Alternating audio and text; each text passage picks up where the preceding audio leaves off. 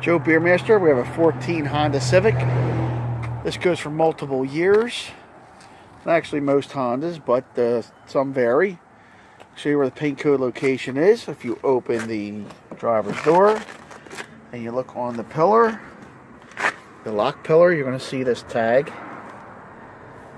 And if you look at the top right, it shows you the year of the car. You got the VIN number. And then on the bottom here, you have the paint code. And it's right there, NH731PX. They usually start with NH. That's the paint code for this car, and these other numbers mean something too. Could be interior trim.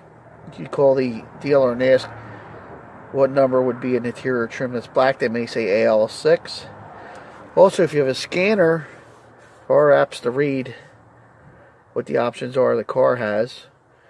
And also you can call the dealer if this tag isn't on there. Call their parts department, give them the VIN number, which is located on the owner's card or on the windshield here on the driver's side, and they could give you the paint code. Joe Beermaster.